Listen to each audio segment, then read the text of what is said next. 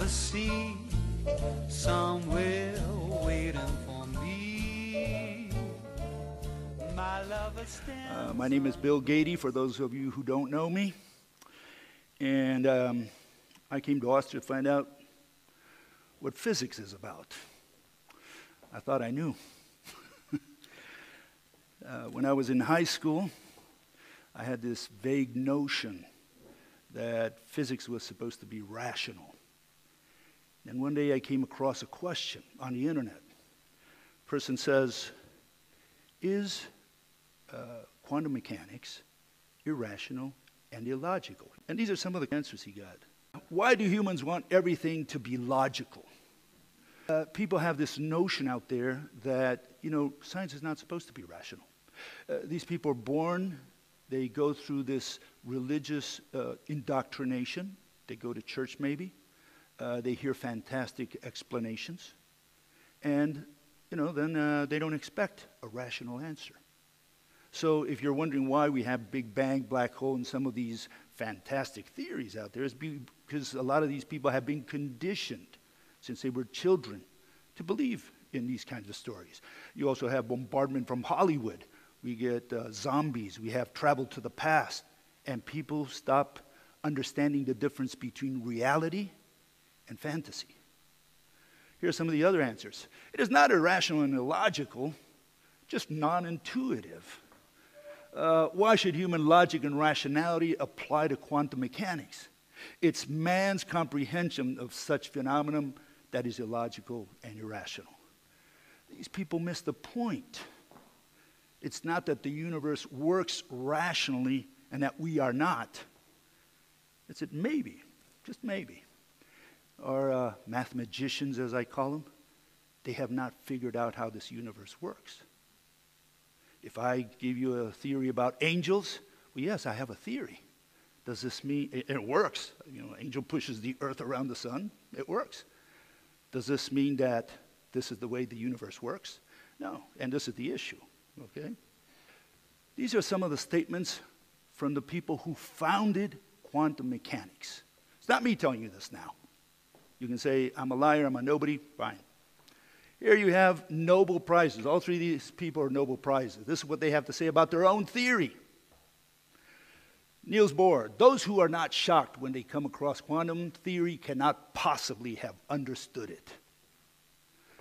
Werner Heisenberg, can nature possibly be so absurd that as it seemed to us in these atomic experiments, they saw something, they said, we don't understand it. 50 years later, Richard Feynman says, no one understands quantum mechanics. Isn't that something? These are the people who founded quantum. They're the people who proselytize. They go out there and try to convince you, and they're saying they don't understand their own theory. And you say, how is this possible? Quantum has been around for, 100 years now? And you say, how is it possible that after 100 years, these people are telling you that they don't understand their own theory? What is it that they don't understand? We're not criticizing the equations. We're not saying that Schrodinger's equation is wrong. We're not saying that de Broglie's wave equation is wrong. We're saying that the explanations that they give us, the physical interpretations, are irrational. They're not wrong. They're irrational. And there's a difference. So all these people, they tell you that they don't understand their own theories. And you say, well, what is that they don't understand about their own theory? Well, let me give you, for instance here. What is irrational about quantum? Why it always will be irrational? There's no way they can rationalize this. You have two particles. This is the entire universe. There's no God, no devil, no you, no me, no heaven, no hell. This is all there is in the universe. Two particles. There is no way you can explain to me in a rational way how this particle gets this one to move. Not from a distance. We can all understand push, surface-to-surface contact. What we cannot understand is pull from a distance. Quantum will never be able to answer pull. And that's why quantum does not incorporate gravity, because gravity is some kind of pull force, whatever it is. So you cannot explain how this particle gets this one to move from a distance. Let's go a little deeper. This is the proton. This is the electron. According to the standard model of quantum mechanics, this is the hydrogen atom, right? Why doesn't the electron drift away? Why doesn't it fly away? What keeps it bound to the proton? What do the quantum people propose? Well, they say there's a field. Oh, we got a problem with the word field. Field is a concept, okay? It's a concept. What if I told you that my dog is tied to the doghouse by love? He's physically restrained by love. Or you can say he's tied by a leash, a chain maybe, but love? That's what we're doing when we're saying the field keeps these two particles together, right? But let's forget about that argument. We can see the field is a physical object. How does it do it? What's the physical mechanism of attraction? How does the field work? Is it like paste, like glue? Is it like tape? Is it like a vacuum cleaner? Sucking the electron in? Why doesn't the electron fly away? What's the mechanism? It's not sufficient to say, oh, it's a field. I could have said X. It's X. So what have you learned? You need to know what the mechanism of the field is. And now let's forget about that argument too. Ernst Rutherford, 1919, said an atom is mostly empty space. This is not the quantum atom. Quantum atom is this, empty space. That's the quantum atom. Mostly empty space. So there is no field. So we have three levels of irrationality. We're using a concept as a physical object. Then we're not explaining what the mechanism is, even assuming it were a physical object. And then, Rutherford says, forget about that anyways, an atom is mostly empty space. Now you see why we don't understand the theory. It makes no sense, okay? These are the problems with mathematical physics. We have a problem first with language, and I'm going to go over that in a minute. We have a problem with reification. Reification means you turn an abstract concept into a physical object and then begin to move the object around. You turn love into heart. Now you move the heart. And you say, hey, Ma, look, I'm moving love. No, you're moving a heart. You're not moving love. That's what we do here, reification. We have abstract concepts and that's what we play around with. Is this physics or is this philosophy? What is this? Because of that, we end up with irrational explanations. And because of that, we have lost track, not we, but the mathematical physicists, they lost track of the subject matter. We're not doing physics anymore. We haven't been doing for the last 100 years. This is not physics. So we're going to get to the subject of energy. All of you have a little pen and pencil there and a piece of paper. We're going to do a little test. How many of you have taken physics in high school? Almost everybody. Good. We're going to test you today. I'm going to mention a word. I want you to draw it. Okay? Very simple.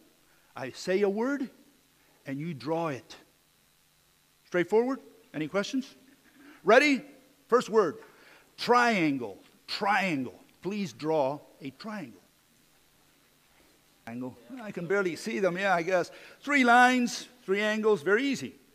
Second word. Same word in German. Fish. Please draw a fish. Simple fish.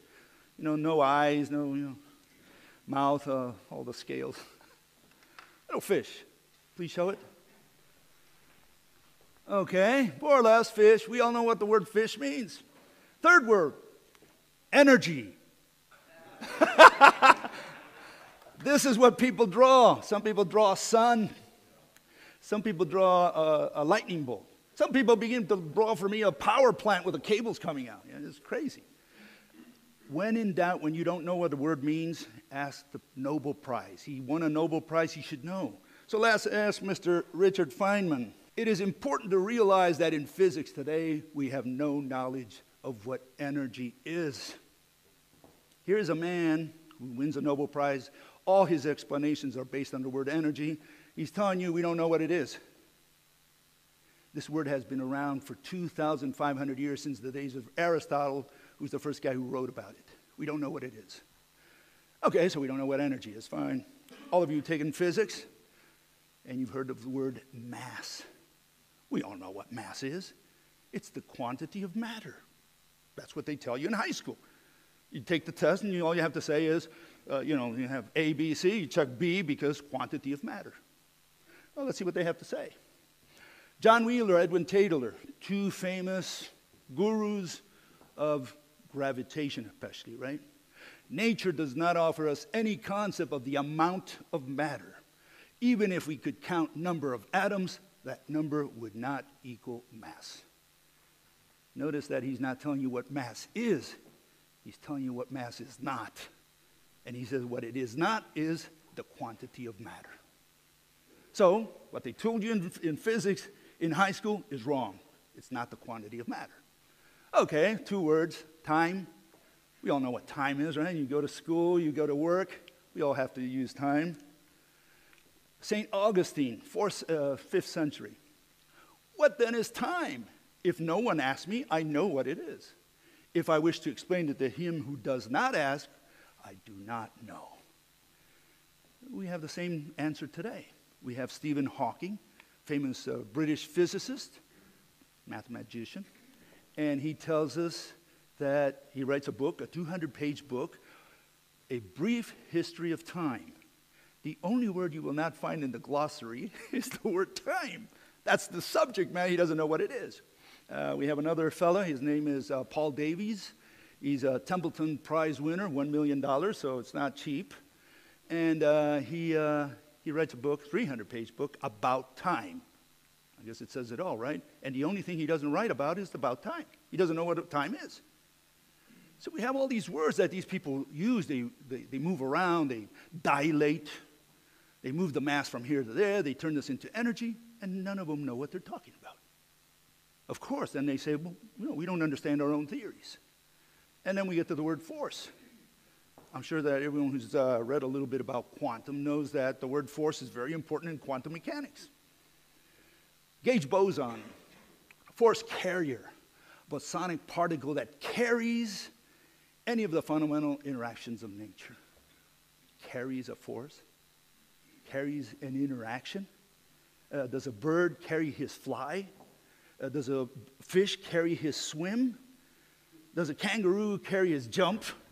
I looked at Stephen Crosler's there. I remember the kangaroo. It makes no sense. This is irrational language. What do you mean you carry a force? How does a particle carry a force? Does it carry in his back and then delivers it? Delivers pull? Delivers push? What is this? We had to invent this kind of language because it is all completely irrational. You have to convey a rational explanation. They don't do this. You'll never find a rational explanation. We get to the word point. Point underlies everything in mathematical physics. If you're going to do general relativity, they talk about an event. Event is defined as a point in space-time. You go to quantum mechanics, they talk about accelerating point particles. I think Alex is going to be talking about the Higgs. It's a point particle weighs, I don't know how many kilograms, but they accelerate this mass, and it's a point mass. So you ask the mathematician, what is a point? Very simple. A point, we all know what a point is.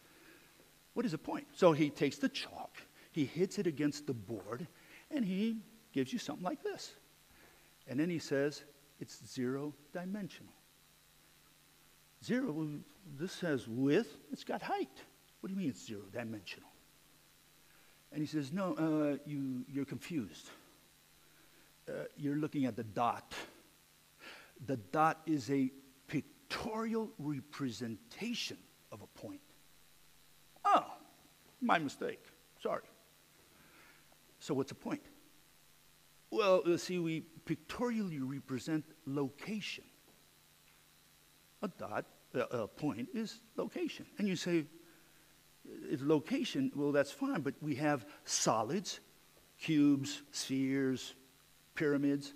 We have planes, squares, triangles, circles, and we have location.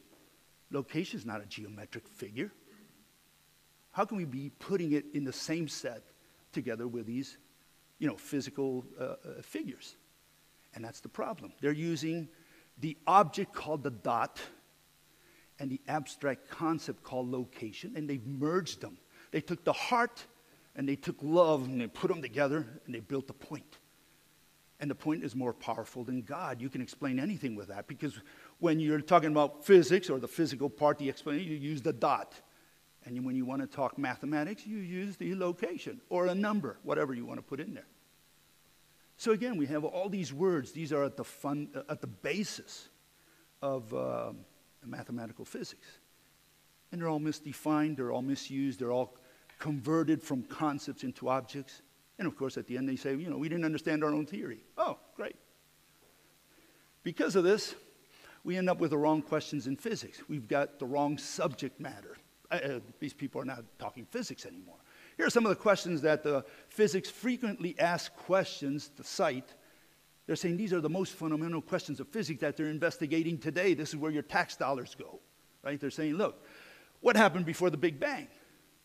I don't know. God was scratching his head. I don't know what happened before the Big Bang. Well, how is that relevant to physics? Big Bang is the moment of creation of time and space and everything. What happened before that? I don't know. What was there? Nothing? I don't know. Are there really 3 dimensions of space and 1 of time? Here they tell you they have proven space-time. You can't even publish a paper in any scientific magazine. You're censored for even raising the issue. They're saying space-time has been proven. You just need to read. You just need to educate yourself. This is the second question on their side. They say, are there really 3 dimensions of space and 1 of time? So their question is, here they censor you. They're the peer reviewers. They tell you what they've already proven, and now they're asking the question to themselves, is this really true? So they don't know. They're guessing just like anybody else. Why is there an arrow of time? I didn't even know there were Indians shooting arrows these days. We're in the atomic age. These people are talking about bows and arrows. Look at the issue. The issue is they ask a question of philosophy. Why? Why did you go visit your mother yesterday? Well, because I love her. Is that a question of physics? It's a question of philosophy. These people cannot distinguish a question of physics from a question of philosophy anymore. They're not even the subject matter anymore. Okay? Is there really a Higgs boson? Well, I'll let somebody else talk about that one. This is the big question they arrive at. It's trademarked, so please don't copy it. How can we merge quantum and general relativity? That's what they're investigating. Well, if both of them are irrational, we don't care how we're going to merge them because they have no bearing on physics. They simply are not in the subject matter anymore. So what is physics about? In the alternative, if this is not physics, what is physics? Physics is about explanations. I want to hear a rational explanation. And these people are so far out of the subject that they have a different idea of what physics or what science, they equate science with physics, what physics and science are about. They say, no, physics is not about explanations. Here we have a emeritus professor, Donald Simonek, and he says, science does not explain, science describes. So I describe a chair, 4 legs, 1 backrest, seat, that's science. I just described something. So we have a difference of opinion with him, very serious difference of opinion. But the important thing here is that at least he seems to understand that there's a difference between a description and an explanation. Most mathematicians out there are not even aware of that. They think it's the same thing. So what is the difference? Description, listing of properties or behaviors of an object. You have an object, you say this is white, it's got 4 sides. That's a description. I haven't understood anything, any explanation. I haven't explained anything with that. I just described it. An explanation is the prosecutor's version of how a phenomenon occurred. What happened? How did a magnet attract another one? Why doesn't the Earth fly out of the solar system? Please explain. That's what you need to explain. But describe and say the Earth moves around the sun at 30 kilometers per second, that's a description. What have you explained with that? That's just a question of establishing standards, the meter, the second, and saying, well, we measured and this is how fast it's going. It's a description. Even if you zero in on the perfect equation, what have you explained with that? Mathematics is not the language of physics. Mathematics is a descriptive language. It's made for describing. The language of physics is illustration. In physics, we deal with objects. And objects we should be able to illustrate, we should be able to move them around. Little Martians come to your house. Ooh, little flying saucer. They get you, they put you in their ship, take you back to Mars. They're not kidnapping you, they just want to show you their planet. They're so proud of it. And the Martian, who's your host, he says, "You want to see my new car? I bought it before we kidnapped you." "Yeah, sure, why not?" Go to a garage, and he shows you this. And you say, "Okay, that's new? Yeah, it's new. Okay, does it work? Does it run? Sure, you want to go for a ride? Oh, sure. I'll humor you. You get on, takes you around the block. How does it work? Does it work by magic? No, it works just like a car on Earth.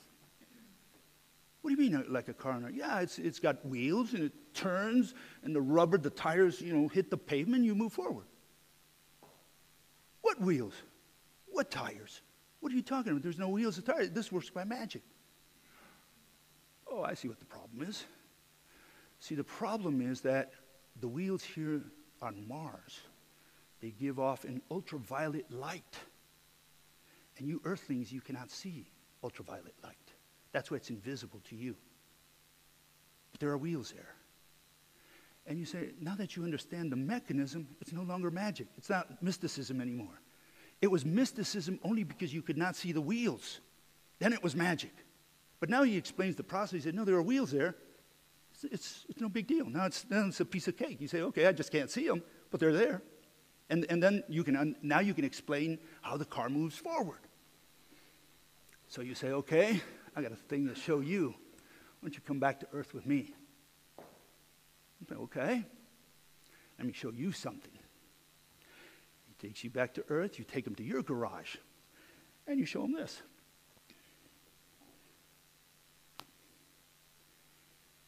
And he says, how did you do that? That's magic. And you say, what are you going to tell him? Please make the invisible visible. Show me what is in between them.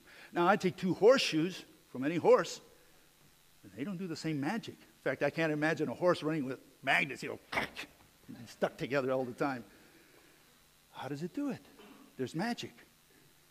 Well, hopefully you're not going to say, there's nothing there. Because again, two horseshoes do not attract each other. So if we have two regular horseshoes, they don't attract, and these two horseshoes, they do attract. So there's some kind of difference there. And hopefully it's some physical difference, or we're all crazy. We're doing magic. What does quantum say? Well, they do it with a field, famous field again. Fine, we'll accept it as a physical object. What's the mechanism? Why, when I turn the magnets around, rotate one of them north against north, now they push each other apart? What's the physical mechanism? That's what we want to understand. There's not a single mathematician on planet Earth who can explain these two pieces of metal. That's the entire system. And they cannot explain this. We've got all these equations. We can tell you how fast it's going, how fast a particle travels through the field, but we cannot explain the physical mechanism of this little magic that Mother Nature does here for us. Okay? So what is the big question of physics? There's been only one question we ever needed to answer in physics for the last 2,000 years. It's the same question that Newton faced and his contemporaries faced 400 years ago. It's the question that everybody since then has avoided. It's the question that if we answer it, we know how the universe works. We're done with physics. We can all go home. That's how important this question is. If we answer this question, let me repeat this. If we can answer this question, we know how the universe works. At the micro level, at the macro level. We know it all. We can all go home. We're finished with physics. And that question is action at a distance. How does Mother Nature do her magic from a distance? Hopefully we put something in there more than a concept. We can't say energy. We can't say mass. We have to put a physical object there. You have to put a dog. You got to put a chain, something in there. You can't keep doing it with concepts. This is the only question we need to answer in physics. So, here's another piece of magic. You know, you can say, well, you know, I don't know how the submicron world works. I can't see in there. I can't pry open the atom. Magnets, macro world. Now, how about this? This is the macro world. Here we have the moon going around the earth. How does it do it? There's two pieces of stone. There's two stones, two rocks there. And we cannot explain why the moon doesn't fly away. Magic? There's nothing there. Are we going to put a field? Okay, put a field. How does it do it? Please explain the magic trick. You know, you go to the show, you see the magician cutting the woman in half. Curtains closed, curtains open, and a woman comes out there. Ta-da! Magic. But you know it's a trick. So please explain the trick. That's what we need to do here. Explain the trick. It's easy to say, well, yeah, he cut her in half in 2 minutes. The saw went at 5 kilometers per hour. Yeah, that's great. How did he do the trick? Description anybody can describe. You cannot do physics without objects. The language of physics is not mathematics. The language of physics is illustration. You need to make the invisible visible. We need to explain action at a distance. Here's the photoelectric effect. That's Mr. Einstein there. He won the Nobel Prize in 1921 for his alleged explanation of this phenomenon. What did he explain? He explained that light consists of particles, of discrete particles. And he said, actually it was Max Planck, but I guess he took the credit, Einstein did. You have light striking a polished metal plate, and a current runs. Just light hitting the metal plate. So the first thing, you cannot say that light is nothing. You cannot say, like some wave theorists say, it's the undulation of nothing. There's nothing there, but it's undulating, whatever it is. It's vibrating, it's moving. No, we have to have something there. And Einstein said that something are particles. Okay, that's fine. You say it's particles. Let's go with particles. We got a problem with particles because here we have the checklist of light. Any proposal has to pass this checklist, and you're welcome to modify the checklist. You are welcome to take things out and justify why you're taking them out. You can put things in if you want to justify it, fine. But here's the basis for anyone who wants to make a proposal for light. It's got to pass these things. It's got to be an object, some kind of body. And he's saying that it's a particle. Okay, that passes the first one. Does it start at the atom? Yeah, you can postulate that the particle starts at the atom, flies away, no problem. But where do we run into trouble? We run into trouble with the wave properties of light. Light has wave properties, and you cannot explain them with particles. For example, you cannot explain the oscillation around an axis. You cannot explain Faraday and Maxwell laws. The electric field generates the magnetic field generates the electric field. You cannot explain why the electric field, here you have the wave, right? And it oscillates along an axis. The axis is straight. You point a laser pointer, that light is straight. So you have a vibration along some kind of imaginary axis. Why does it do that? What's the magic? Right? You can't do that with particles. Frequency, wavelength, amplitude, none of those properties apply to particles. In fact, there's only one issue that you need to look, and that's this. Here's a particle. It's oscillating around an axis. So here you could say, well, the wave is made of particles. Fine. What moves the particle down? What moves the particle up? That's all you got to answer. You're going to use magic again? You cannot have a wave made of particles. So the particle hypothesis does not answer many of the properties of light. And this is the problem that they have. It travels fast. Yeah, you can just postulate. It says the particle travels at 300,000 kilometers per second. Okay, so it passes that test. What it doesn't pass is the next test. C equals frequency times wavelength. C is the velocity of light, 300,000 kilometers per second. And we know it's a constant, or at least that's what it seems to be. If you raise the frequency, you must lower the wavelength. If you raise the wavelength, you must lower the frequency. They are inversely proportional. How do you explain this with particles? You can't. There's no reason for it. Well, why can't both of them go up? Why can't you increase the frequency and the wavelength and travel faster than light? Is there any reason to stop you? I mean, you can postulate, you can bring your magic wand and say, it is so and that's it.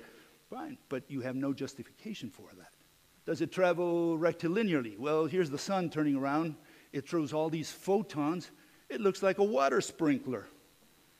We would never have light travel in a straight line if it's made out of discrete particles. If one particle is not tied to the other one in some fashion, some physical way, they would just, twirl around. You would be scanning, in curves, constantly in curves. So the particle is a lousy hypothesis to explain light. You simply can't. It's not a good candidate. What do we propose instead? Well, we're saying, what if light were a rope instead of the wave that we've always seen all these years? The rope binds two atoms. Every atom in the universe is bound to every other atom in the universe through some kind of electromagnetic rope. Well, let's see how this one does. The wave is a concept. Rope is an object. You go to the hardware store and you say, give me a rope. And they'll give you something that looks like this. You can bring and touch it and bring it to me. Ask them for a wave. Bring it here and tell me what they sold you. Or ask them for a field. Don't bring a football field. Bring a little magnetic field. That's fine. But you can't bring a field. What are you going to show me? There's nothing. It's a concept. Wave travels one way. It starts here and it goes to nowhere. And what we're saying is the rope binds any two atoms. One atom sends the torsion to another atom through the rope and vice versa. The signal goes both ways. I got my little, it's called the Bill Gates rope machine. The only purpose of this device is to show you how the light can travel, right? And it's a homemade device, real quick, for showing this. The signal goes both ways. Okay? Both are received. Did anything move? Did anything go from here to the other side of the room? Did waves come across? No. It just twirls in place. Every time we measure, for example, frequency, what we're measuring is a cross-section of the rope, right? It's a different concept altogether. You see the bouncing for a cross-section of the rope. That's what we've been measuring. When light passes, say, a glass plate, that's what we're doing. We're cutting the rope. That's where the rope ends in an atom there. And whatever we measure, we're measuring the blips for a cross-section of the rope. Wave is dynamic. You take your little boy to school. He says, Daddy, Daddy, a wave. No, son, that's a flag. You take him to the beach. Daddy, Daddy, a wave. No, son, that's water. That's the ocean wave. Wave is what it does. You take a laser pointer, right? He says, Daddy, Daddy, a wave? What is it that's vibrating? What is it that is waving? There's something there, right? And so the wave is dynamic already. You can't say the wave is waving. There is no physical object called a wave. Wave is the word we use to describe whatever's already moving there. You got to tell me that whatever is. That's what physics is about. Well, rope is static. Here's a rope. You see it before I move it. Before I go into motion, first I show you what I'm going to move. Now I move it. So you can understand. You don't need to be a physicist for this. A 10-year-old kid can see this. You got a wave, you move it, okay. Torsion is what's really flowing. The torsion on the rope. It's a three-dimensional wave. It's a totally different concept. How does the rope pass the checklist? Well, it is an object. It starts at the atom. It ends in the atom, both ways. It's symmetric. It oscillates around an imaginary axis. I put an axis there just so you can see. Yes, if the rope is pulled tight, there is an axis. In fact, the way I built this, I put a clothes hanger I stole from my grandmother, straighten it out, and there it is. There's your axis, right? Faraday, Maxwell laws, the electric field green induces the blue magnetic field. The blue magnetic field induces the electric field. It's there. We have, does the electric field go perpendicular to the magnetic field? Yes, the threads. We have frequency, wavelength, amplitude. All the features are there. You could not distinguish the difference between a wave and a rope as a model. But here's the clincher. It does travel 300,000 kilometers per second. Well, I brought a test here. If I can get 2 volunteers.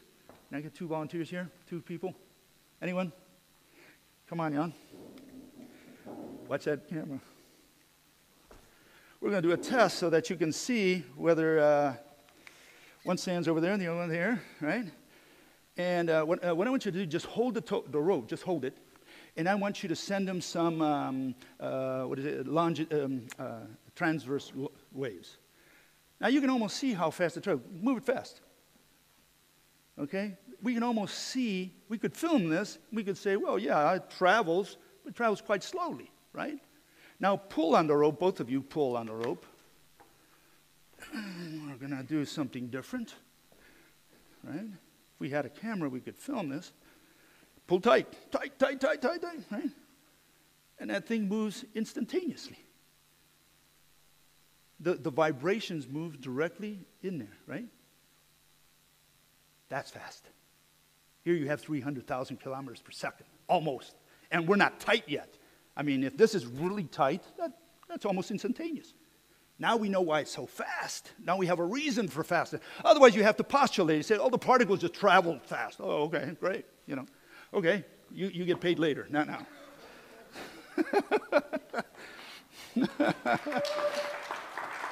Where is it?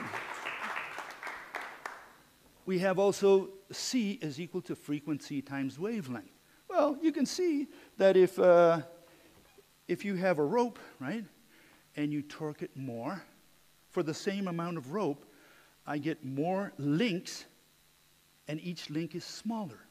The wavelength is shorter at the expense of frequency. And now I unwind it. Now the links are longer, right? But what do I have? Well, I have fewer links. Now we can, this is the equation of a rope. That is the equation of a rope. There's no other thing you can use to simulate that equation. And here, well, I see it, show it in a little more detail. Okay? The longer you make the links, the fewer links you can fit within a given length of rope, and vice versa. C equals frequency times wavelength. But above all, I can't explain, it's beyond the scope of this presentation to go into gravity, but now we can see why the moon doesn't fly away. If every atom on the moon is connected to every atom on the earth through electromagnetic ropes, then we have a physical restrainer. Now we see why the moon doesn't fly away. And here we have the system, sun, earth, moon. Again, we can see why none of them flies away. They're all bound together by electromagnetic ropes. There's a physical restraint. I don't say field anymore. I don't say mass, time. I say, look, there's a rope. There's a bunch of ropes. Now we understand it. Now whether you believe the theory, that's a different story. But I can give you a physical interpretation, something that you can put your teeth to, whether you accept it or not, right? Questions people usually ask me is, why can't we see the rope? You know, what test should we run to find out it's there? Well, there is no test. Let me show you why. Can everybody see this little line there? This is the edge of an atom. That's the edge of another atom. You're talking about something so small, so thin. There's no way you're going to see. We can't see atoms. And you're trying to say, well, I can't see the rope. Sure, you won't see it. The other issue is that you use the rope to see. The rope comes perpendicular to your eye. It stimulates your eye, you know. And you're trying to see not the atom, which we can't see, but you're trying to see the rope that unites two atoms. You'll never make it. You can only postulate. You can say, how would we understand it? Well, if I assume that light is mediated by a rope, then yes, I can understand it. Again, whether you believe it or not, that's a separate issue. We can see atoms. And here, I did a little test at home, little pan, and you will see the laser light come into being as soon as the vapor goes through there. Now you can see light. Why can you see light? Is it because now you have special eyeballs, Superman eyeballs, you can see in there? No. The reason you can see it is because the light is hitting every water molecule from the vapor and reflecting it to you. If you do this in space, you will not see it. In fact, you can't see it here. Before the vapor really is thick, the fog is thick, you will not see, like you don't see it there, Barry. You see more of it as soon as there's more vapor coming from the pan. Then the laser comes into being. You can't see light. You can't see light itself. All you can do is postulate it. Okay, so to finish up, the language of physics is illustration. Okay, we don't use concepts, we use physical objects. The theory of physics is a movie. You should be able to make a movie of your own theory, like I did here. I should be able to show you, and you should be able to see me. I should be able to keep my mouth shut, and you should be able to see my theory with your own eyes. Whether you believe it or not, that's a separate issue. But at least you will understand it. Physics is about explaining and understanding. Physics requires an object. You have to make the invisible visible. That's what action at a distance is all about. Please tell me what's happening in that magic world that I cannot see. Make the invisible visible. Show me the tires of your car. And I'm saying that the invisible agents that mediate phenomena are the electromagnetic ropes. If we make that assumption, then we can at least make some sense of this universe. And it's not hopeless. Thank you.